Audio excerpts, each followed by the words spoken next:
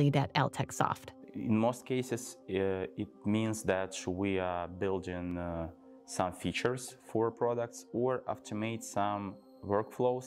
So, for example, like building decision support systems or fully automated decision automation systems. The key word here is product.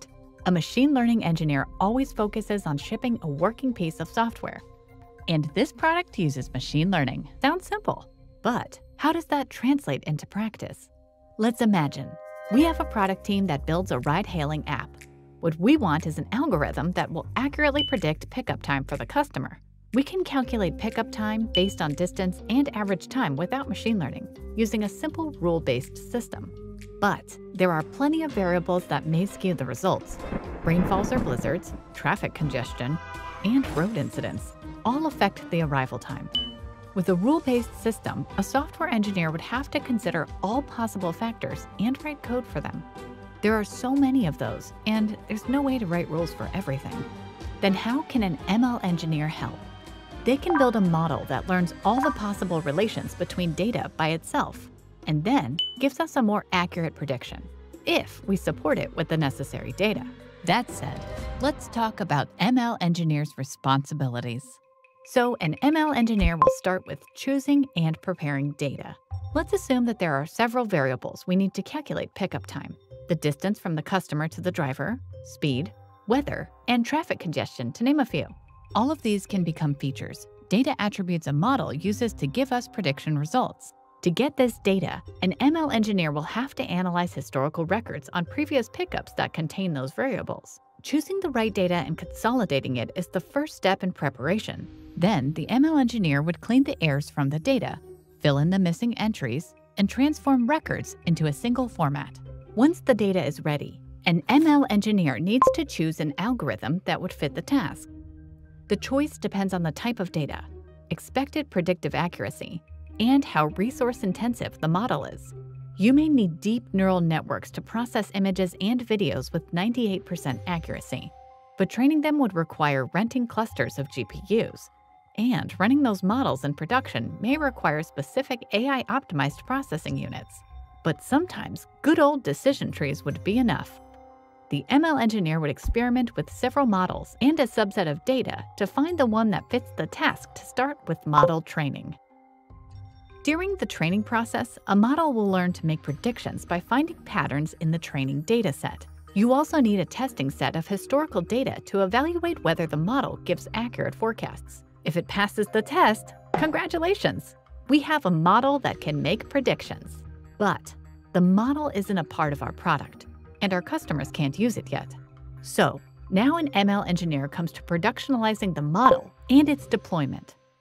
Here is our taxi application, or in this case, 2 client applications used by drivers and customers, and our server where all the backend logic sits. Now we need to deploy the model. Machine learning models are usually deployed as a microservice, an isolated container, where the code has all the dependencies and can perform as a standalone unit. So an ML engineer wraps up the model into a container and deploys it on the server. Then he or she needs to connect the model to data sources. The applications will handle some part of the data like driver and customer geolocation, current speed of the car, and so on. We'll also need extra data, like traffic incidents, jams, or weather that comes from a separate database. From this point, the model can consume the required data, calculate a prediction, and send it back to the customer. But here is another problem. Remember, we tested the model on historical data, but how well does it work in real-life conditions? You need to track its performance. And this is one of the main concerns of a machine learning engineer: model performance monitoring and evaluation. Let's say the model predicted a taxi would arrive in 14 minutes, while it actually took 20 minutes. To capture this, an ML engineer would set up monitoring infrastructure to compare real-world data to the model's predictions to understand its accuracy and how it changes over time. Monitoring systems provide ML engineers with necessary data to make a decision whether the model performs well and if it needs retraining. So what is that? As world conditions are changing, the model can require new data. Say, a large part of a major city highway was closed for reconstruction, which made drivers reach their destinations later. The model started predicting a pickup time less accurately because it was trained on outdated data. And if the ML engineer has monitoring systems set right, they will show this drift. Such changes are a prerequisite for training a new model with fresh data. Since the world conditions may change daily, retraining often becomes a daily task for a machine learning engineer, so it makes sense to automate this process.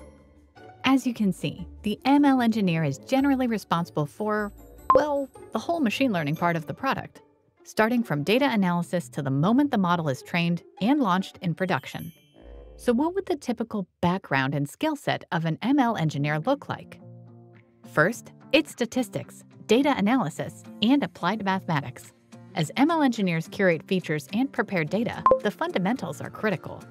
As you probably guessed, these specialists must also know existing machine learning algorithms and common architectures. Decision trees, support vector machines, naive Bayes, deep learning networks are a few popular algorithms used in ML applications. To train those models, engineers have to be familiar with common tools. Python is the main programming language used in data science. ML engineers may also be proficient in R to explore and visualize data. Similar to software engineering, ML has a number of frameworks and libraries that specialists use to streamline their work. One of the main ones is scikit-learn, which is a Python-based library featuring a variety of machine learning algorithms. As deep learning becomes a universal answer to any ML problem, it has its own library, TensorFlow. But what about skills required for production engineering? Normally, ML engineers are required to know high-performance languages like Java and C++ to run models on the server. If they work with big data architectures, ML engineers must be familiar with distributed computing frameworks like Hadoop and data processing tools like Apache Spark. And if the product actively uses deep learning, the engineer may need to know how to configure parallel GPU computing platforms such as NVIDIA CUDA. So where do machine learning engineers come from? Obviously, you'd expect them to have a computer science education.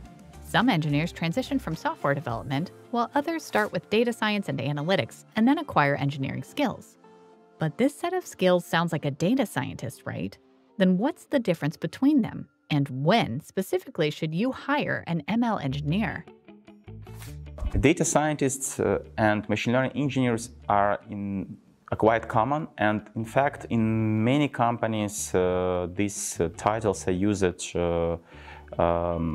like equally, and it's actually up to the company whether to name their specialists to be data scientists or machine learning engineers. For example, data scientists might not actually use machine learning to do their everyday job.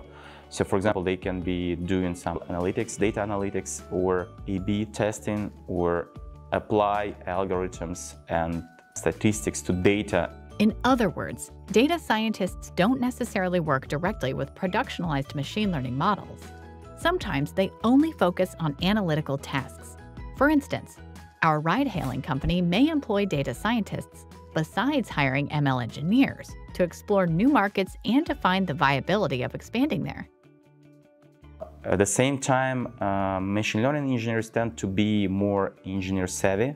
In most cases, probably they build some kind of machine learning based features for products, like in, I don't know, Google or Netflix, like recommendations or search. Also, machine learning engineers it might be easier for them to actually productionalize their models, the results of their work, integrated with other parts of the system. So, the production part is what can draw the line between data scientists and machine learning engineers.